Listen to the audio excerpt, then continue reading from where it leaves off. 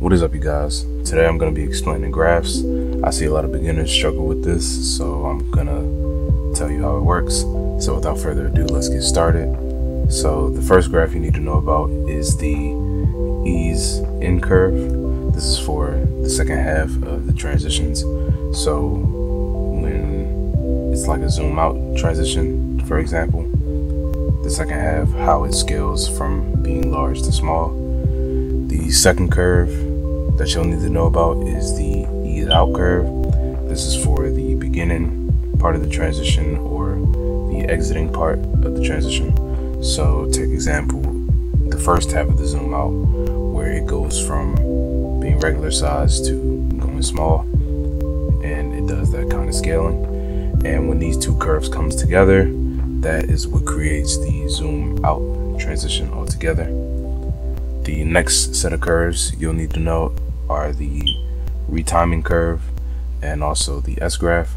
So for the retiming curve, that's used primarily with time remapping, as I showed in my previous tutorial.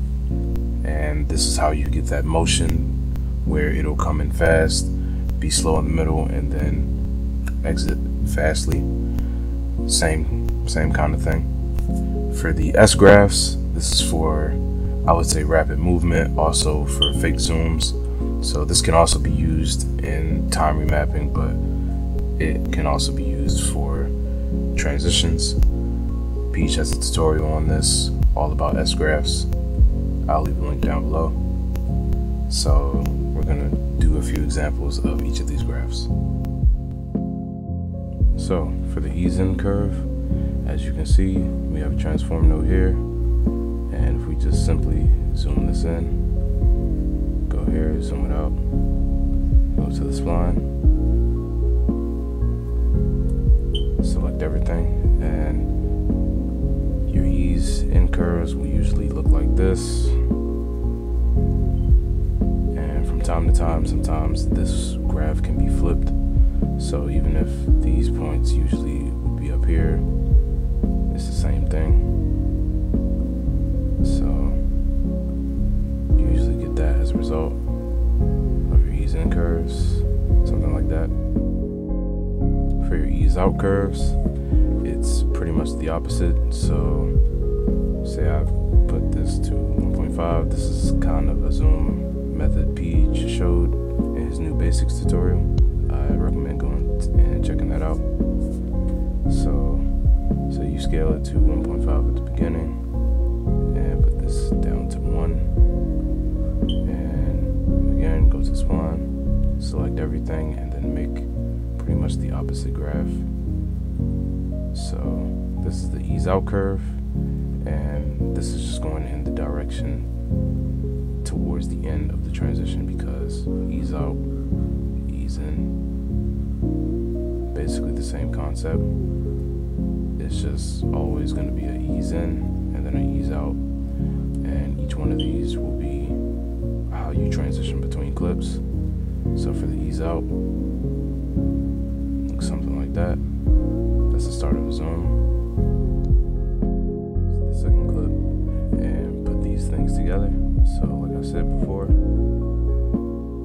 we can make a ease in curve. So scale this all the way up, and we'll make a zoom out transition. And here we're gonna do the ease in curve like this.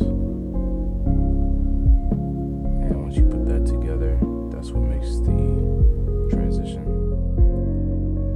Alright, so here I'm gonna show you the retime curve and also the S curve. So on this clip it might be a bit of a bad example, but pretty much, so let's just say we go to the end here like this. It doesn't have to be all the way, but if we go to spline and adjust it, we'll be adjusting it like this, like I showed before, something like that. And then pretty much the motion in the middle is supposed to be slow. It's supposed to be fast at the beginning and fast at the end. That also creates like a velocity kind of transition.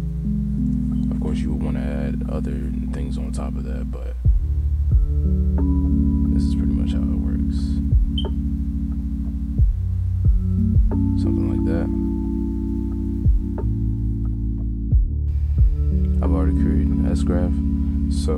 this graph pretty much demonstrates the rapid motion at a particular point. So for certain things, it's good to go 3 points behind the main point and then have the slope of the graph be directly on the point. So the most steepest part of the graph goes where your marker should be. So it should look something like this.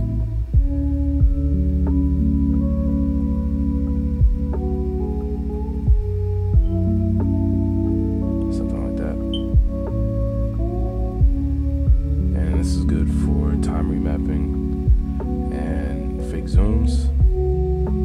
So I'll also show you how that works. So if you just get a transform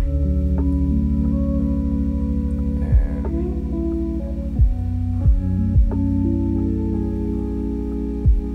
something like this, and let's just say you make it 1.5 or whatever you want to change it to.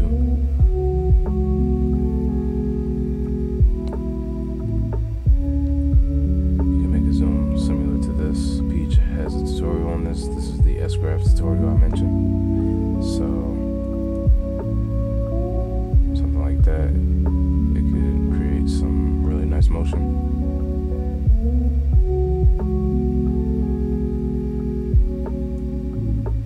And yeah, this is pretty much how graphs work. If you have any more questions, comment down below.